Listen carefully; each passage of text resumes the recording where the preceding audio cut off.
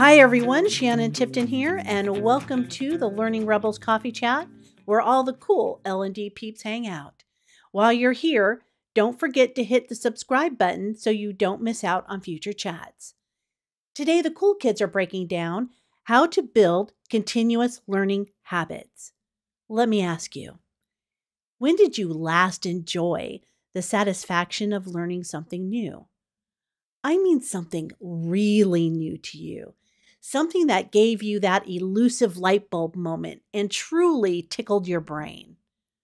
Professional growth is indeed the mantra of many L&D people, but let's not forget about your personal development.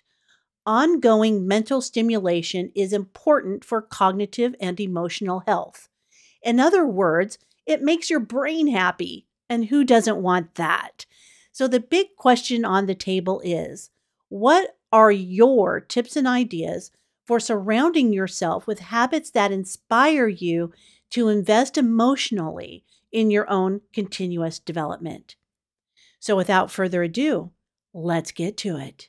Well, welcome everyone to today's coffee chat where we are discussing continuous learning and building a habit of continuous learning. Last week, we had a really great conference, not last week, the last coffee chat, the week before last, we had a really great conversation about what it means to be an instructional designer. And we went through our Miro board and we wrote down all of the different skills that might be applicable to the job and where our focus might be, which tied in very nicely with the Learn Something New conversation that we had about building more accessible training. So all of these things are starting to weave together and become aligned. And it made sense to me. Let's have a discussion about how we can continue this path. So if we are going to be good stewards, as we discussed, about being good stewards of the industry and being good stewards of our business, and then also leveling ourselves up, that means building a habit to continually invest in our own skills. Now, one of the things that I put in the email to you guys yesterday was all about, yeah, Shannon, yada, yada, yada, right? You hear me talk about this all of the time. You know, it's almost broken record like. You know, Shannon's always talking about building those skill levels. Okay, fair enough. I also would like you to think about how this affects you in your personal lives as well as your professional lives. You know, when we focus on skill building, when we focus on continuous learning in our personal lives, it really does help us mentally. In short, it makes the brain happier. And who doesn't want that? We all want happy brains, right? We're all talking about mental health right now. And a key to our mental health is really investing in expanding our world and expanding our universe. So if you are not digging the conversation about professional growth and development right now, then think about how this might apply to you personally and in your day-to-day lives, right? So we can have that conversation because it all works the same. It's all about building a habit about what it is we want to do, whether it's about baking bread or it's learning new Camtasia skills, right? The path to success still looks the same.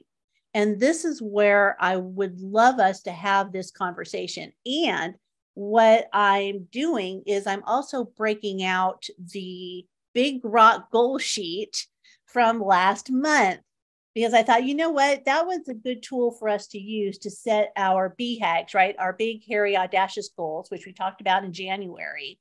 But now we can scale this down. So we don't necessarily have to have big, hairy, audacious goals for baking bread, but we can start to think about what's the path we want to take. So if we want to learn new Camtasia skills or video editing skills, what does that look like? And what's our plan for that? And how are we going to build a habit for doing so? So let's talk about building a habit of continuous learning. What is it? What are some of your practices that you use to build that habit or to try to build the habit? What is it that you are trying to do? So who would like to contribute first? Douglas. I'll jump in.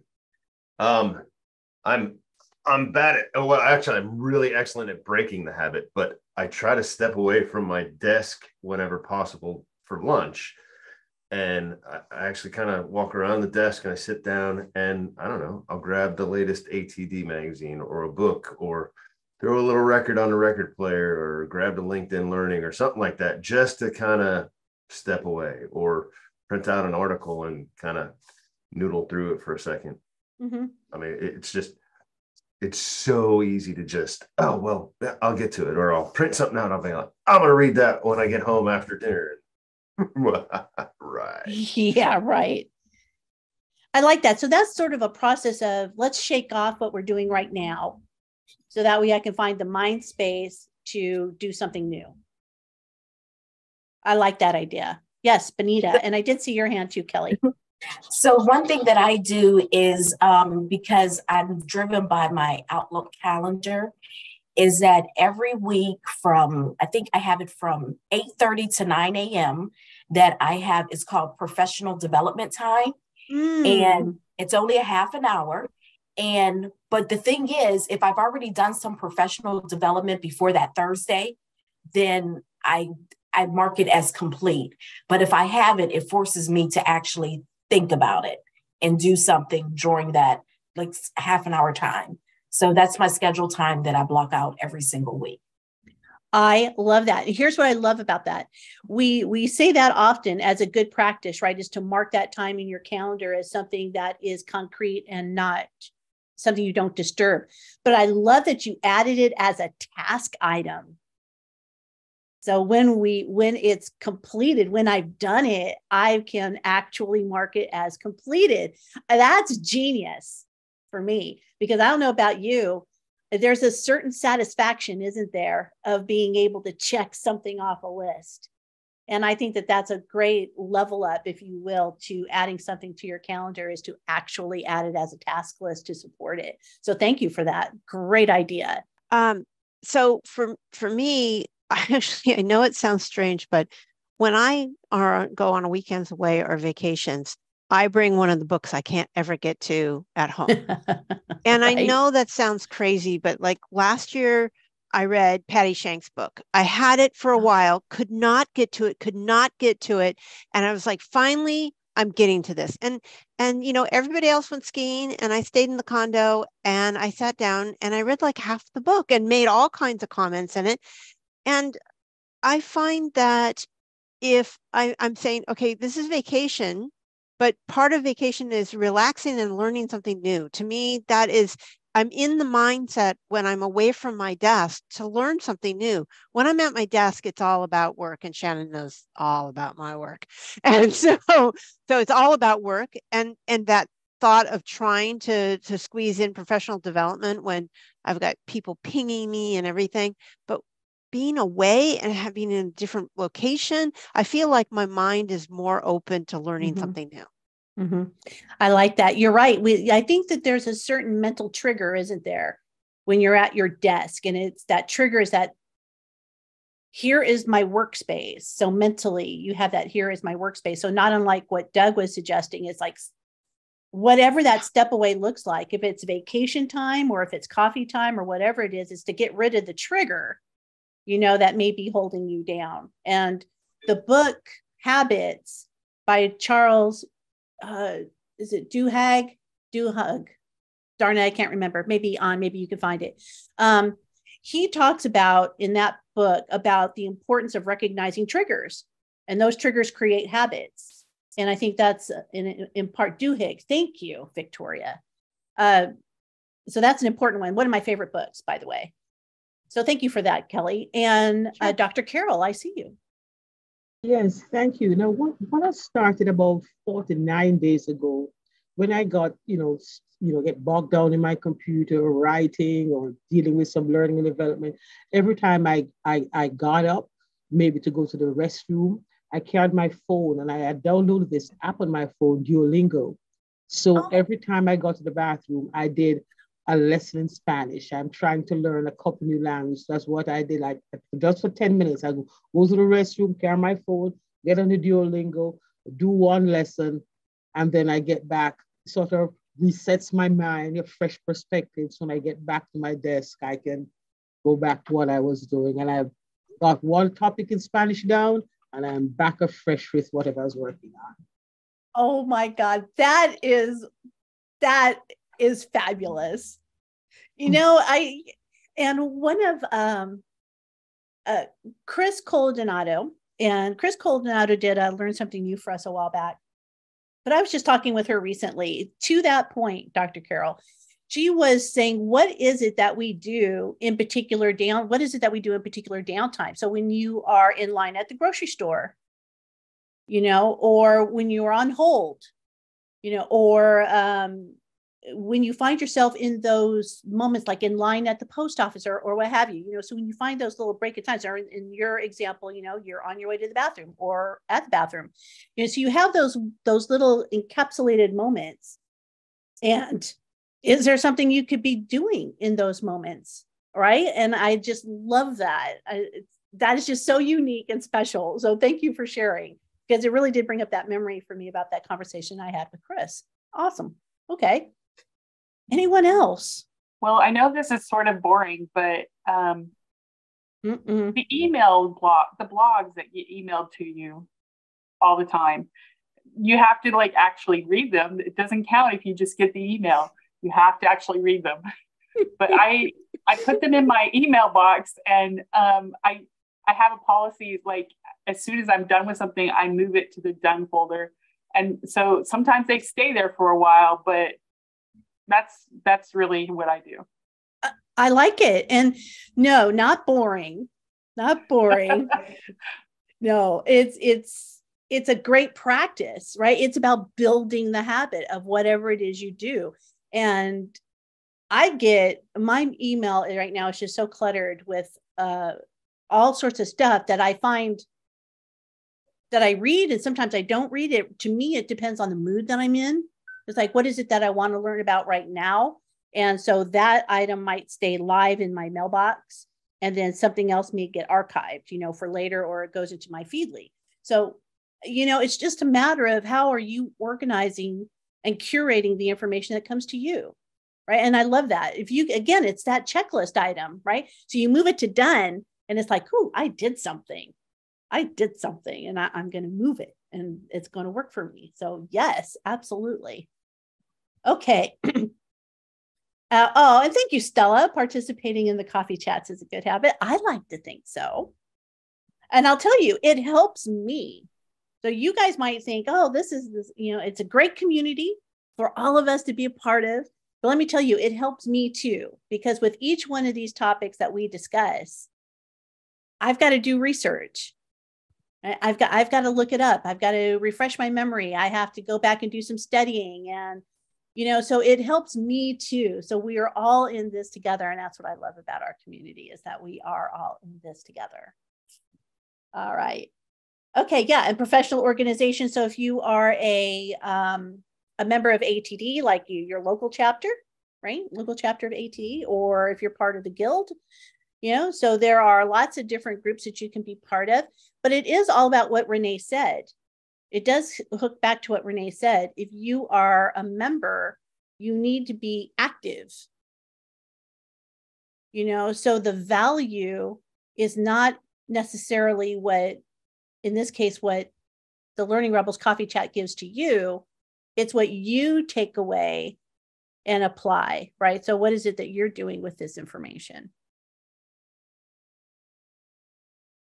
Okay. So here's what I'd like us to do. We are going to go into breakout rooms. And I'd like you to have a discussion around something you would like to focus on. And it doesn't have to be a huge long-term focus item. It could be, this month, I want to focus in on. So our next Learn Something New is all about using Canva for visual design. So maybe that's of interest to you, right? Visual design in general, or maybe Canva or something along those lines is of interest to you. So All right. So now in the next month, what are you going to do to level yourself up in that area? And you can start with the big rock area and then you chunk it down, right? So that's the process. We determine the goal. We're going to level ourselves up with visual design. And then we're going to chunk that down. Does that mean reading something or taking a course or practicing? What does that mean? Right. And so what I'd like you to do is I'd like you to go into some breakout rooms, have a discussion about the things that are of interest to you. And remember, it could be personal. Maybe you want to paint or write or bake, or something. And you want to learn more about that. So let's not forget about our personal selves. How did your group do? What were the conversations like? Really good, just about setting goals. And we had some personal goals and some work goals, but my favorite goal, I don't see her. Is it Stella? Anyway, she's right there. Because sometimes we're working in isolation, the people that we're doing all this training for don't always see the work that goes into it. So bringing in those people into your process makes them appreciate you more. And it does more for the industry too, because y'all know the work that you put into something, but by the time you show it to everybody, it's all pretty and clean and all of that. They didn't see the multiple drafts and everything that you went through to get that information. So we have to educate our peers to what we're doing for them, for their benefit, basically. So that's the goal. The goal is, how are we going to communicate more across departments about what we do and how we do it? Yes. And Benita apparently is working on signature cocktails. So yes, I see a combination goal here. When we do our retreat, I think it's time for a retreat. I'm thinking. And so we've got our bartender. So yes, Benita, talk to me about your frosty adult beverages. Well, I told them that, so this year I am trying to do a cocktail a week just to learn how to be a mixologist. So I make sure that when I'm at restaurants, I look at the menu with their serving in terms of cocktails. I usually sit at the bar so I can talk to the bartender. How did they come up with things? And I do one every week. None of them have been successful so far. I haven't liked any of them. But I make sure that as I'm planning the ingredients that I get for that specific cocktail, that the cocktail I had before, I'm using some of those ingredients.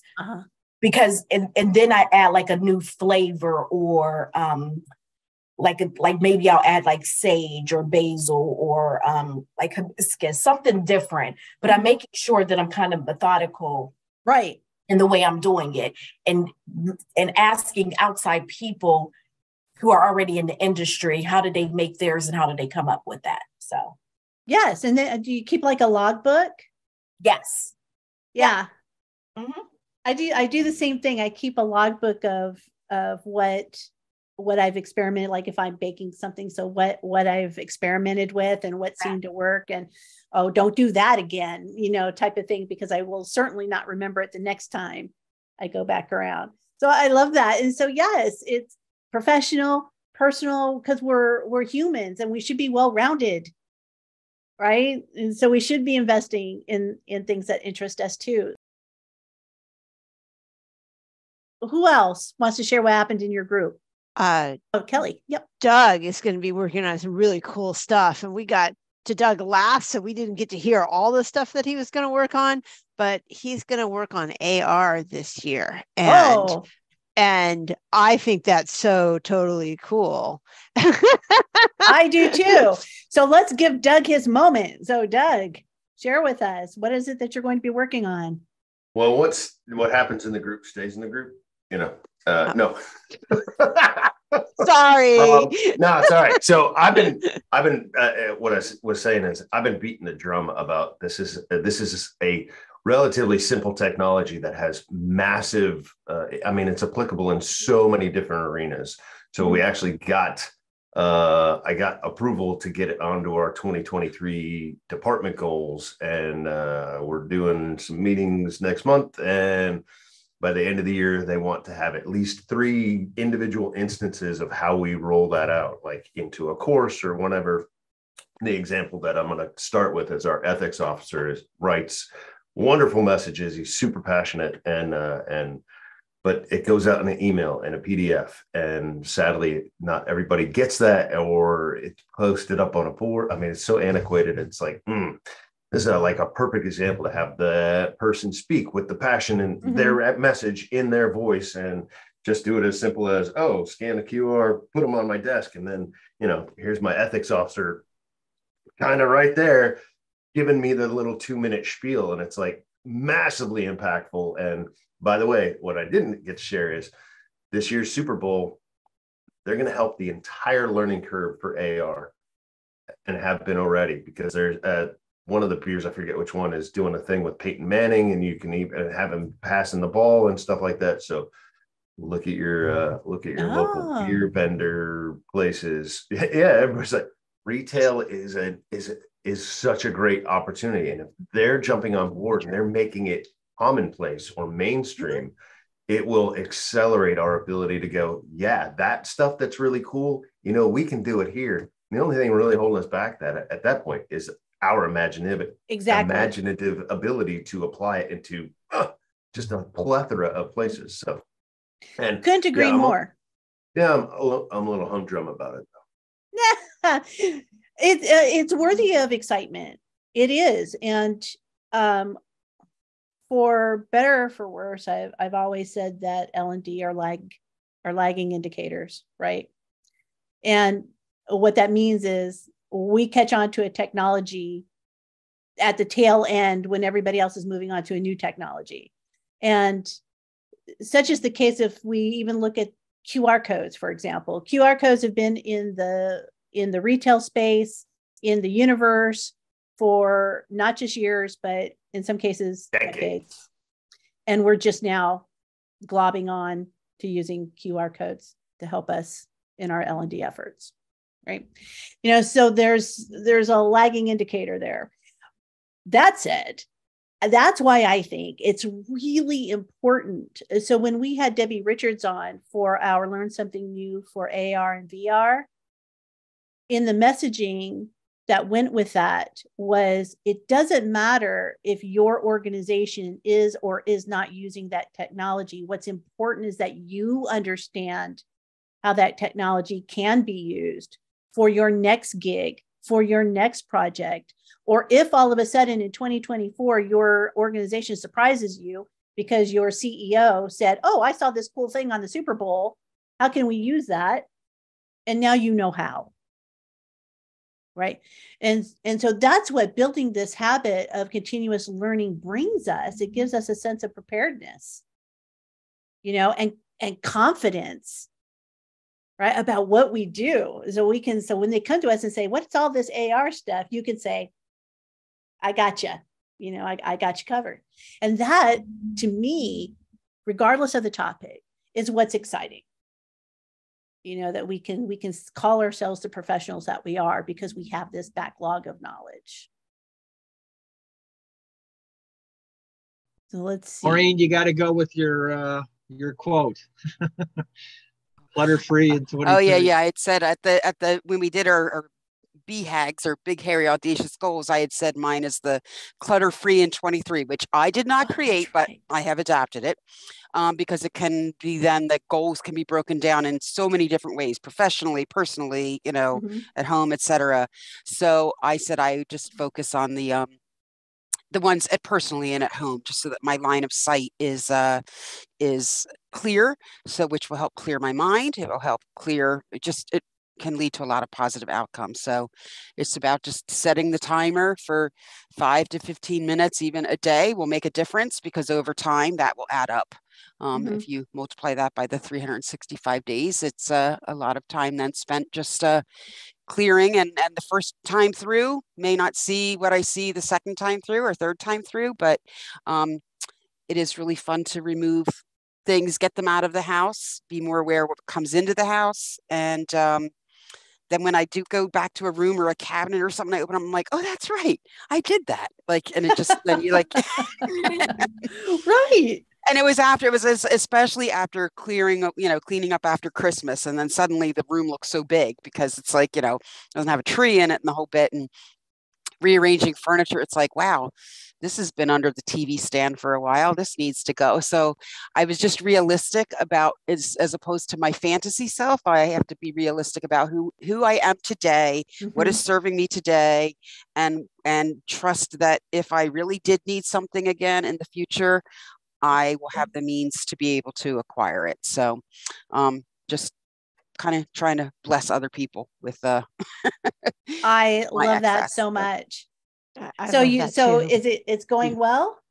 You're clutter-free? It is. I mean, so, and my goal is also, so when my kids come home from college and they can see a difference of like what's not then like, staged in the hallway, ready to be, and or even if I put something in my trunk, to like drop it off at Green Drop right away. Don't like drive around with it in my car for 3 weeks and then, Yes. It's like just things right away. And it's amazing how much lighter you can feel when it's like, oh, that's not there anymore. Like, right.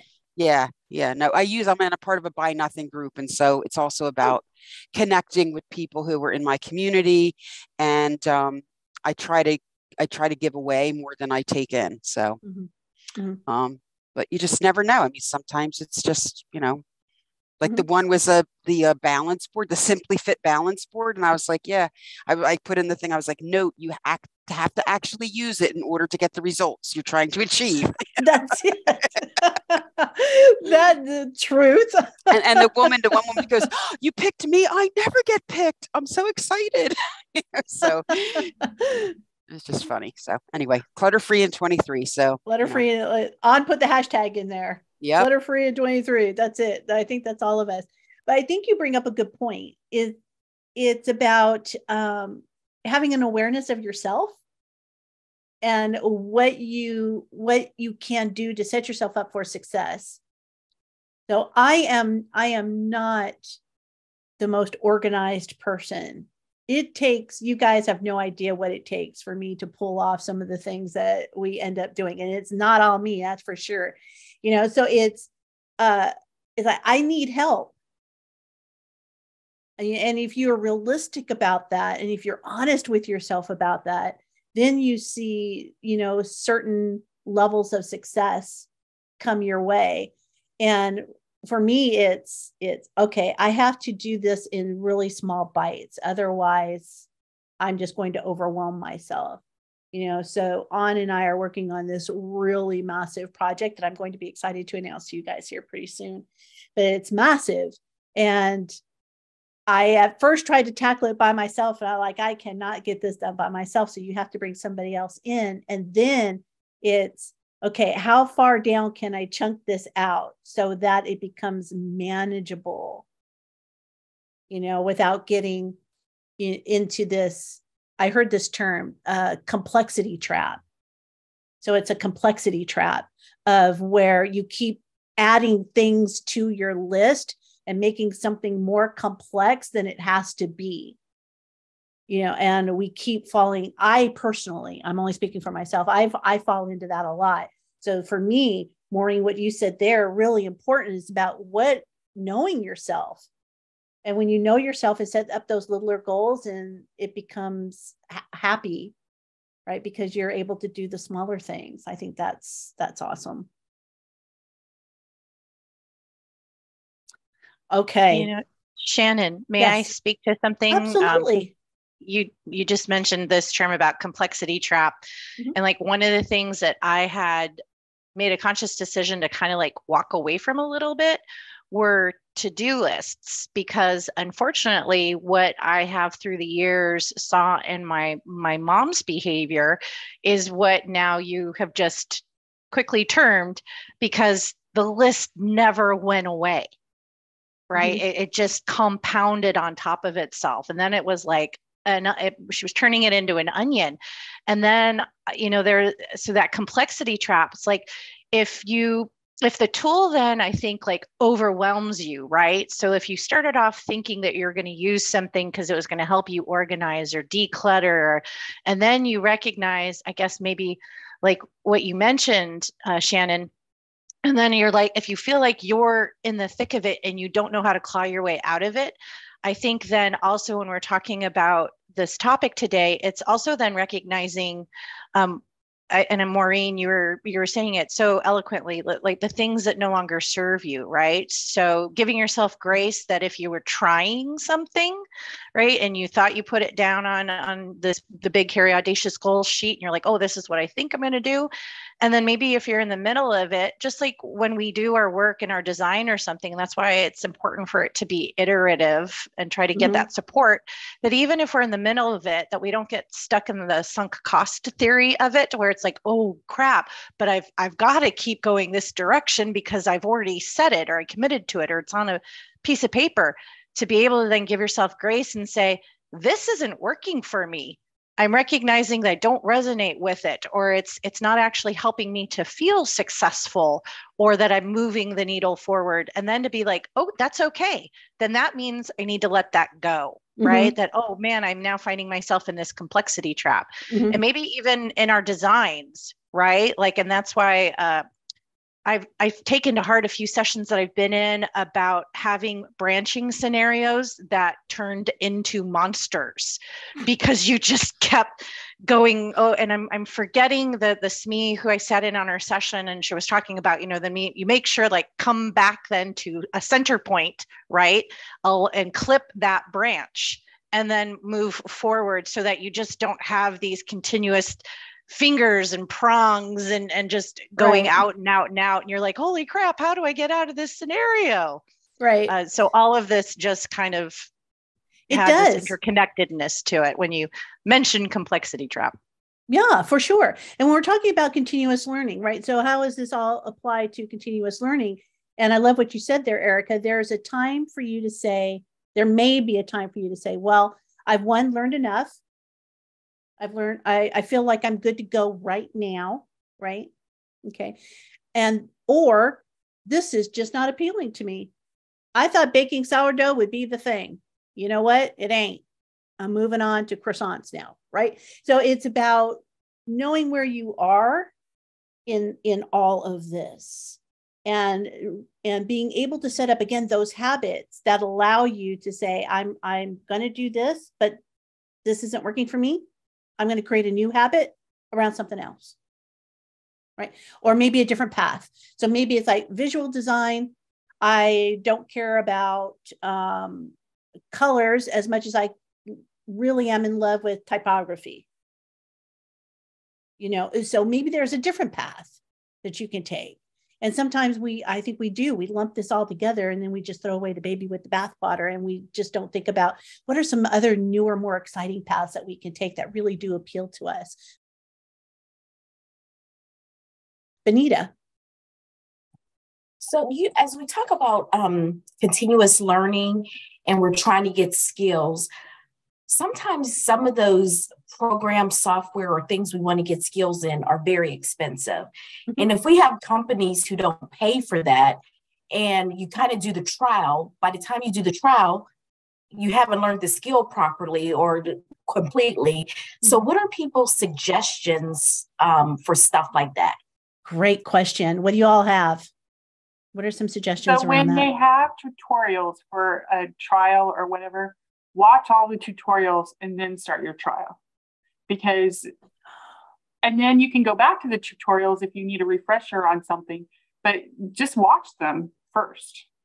That's a great idea. Like Articulate, right? Yep. Watch all the things, download all the things, then start the trial. I like that. What else? What other ideas? If they do have a free version, even if it's greatly reduced, play with the free version. Like, so I got to work with Canva, and I did it under its free versioning. And then when I had an idea and I pitched it to my supervisor, he went ahead and he said, okay. And I think even to put in branded content, I don't think I had to. No, I probably paid myself. It was my choice because it was a low threshold. So that might also be an option, that if there's something that you want to incorporate in your toolbox, if you have the funds, then do it for yourself. So like I own my Camtasia license. I've never relied on because it's a low enough entry point. I pay for my Lord Icon license. I pay for my, there's another one in there, but if you have the financial ability to do so, then just also pay for the thing itself. Clearly not as easy to do with something like Articulate. Right. To build on that, I might also suggest there might be a similar product out on the marketplace that might be less expensive that you can practice with and build certain skills before you can buy the product that you really want. Oh my goodness, like Powtoons or Beyond or Doodly, so there are a lot of programs that do that particular thing. And one is certainly going to be less expensive than the other. It may not be, everything that you want it to be, but it may allow you to practice with it until you can afford the thing that you want if you buy it yourself. And I agree. I used to do that too when I was in the corporate space. I just would buy the licenses myself. It's like, okay, this year, this license, that's on the list. And we'll just do that. I do the same thing with conferences. And now, even as an independent contractor, I absolutely have to pay for my own way in some conferences. And it's just like, you know what? That's just okay. All right. So we don't buy this. I want to go to this conference. And sometimes that's what we do. But there are also some, you might want to look into, some of them offer discounts for certain things, like if you are going to school. So if you're going to school part-time by any chance, some of them offer educational discounts. So look into what they offer, and others do just give you, like a scholarship, for lack of better terms. So sometimes look at that. So yes, great conversation, everybody. And we look forward to seeing you soon. Have a great weekend, everyone. You all have a better one. Thank you. Yes, thank you. Thank you, everyone, for hanging with us for another Learning Rebels Coffee Chat. Well, there you have it. Hashtag all the ideas. Here's the thing. What we're discovering is we're all different, and what works for some may not work for others. However, the feeling of learning something new is invigorating. So how do we get there from here? How do we keep growth and development on our radar? Well, first, I encourage you to adapt the Big Rock goal sheet to incorporate learning goals, be they for baking bread or leveling up your learning designs. Then take the chunks and build them into a practice. Move from listening, such as today, move from listening to these ideas to taking action. For example, I love the idea from Douglas. First, we have to shake off the triggers of work. This may mean getting up and walking around for a moment or two to prepare your brain to absorb new or different knowledge. Or this from Benita. Not only use your calendar to make a meeting with yourself, but make it a task list item. Everyone loves the feeling of marking something as done. It's simple, but very effective. Lastly, Dr. Carroll shared with us that being aware of what you are doing in the small moments of downtime is important. Can you take a small Duolingo lesson while you are in line somewhere? Having that environmental awareness can help you build in learning habits. What this boils down to is for you to make the active commitment to make learning a priority. Listening here is great, but now what? How are you going to take action? In the show notes below, I have placed the Big Rock goal sheet, a short video on how to complete it, and some resources about developing habits. And I hope you put them all to good use. Well, you want to join us live, and you know you do. Go on over to learningrebels.com and check out the events page and sign on up. In the meantime, stay curious, be rebellious, and take over the world. Bye for now.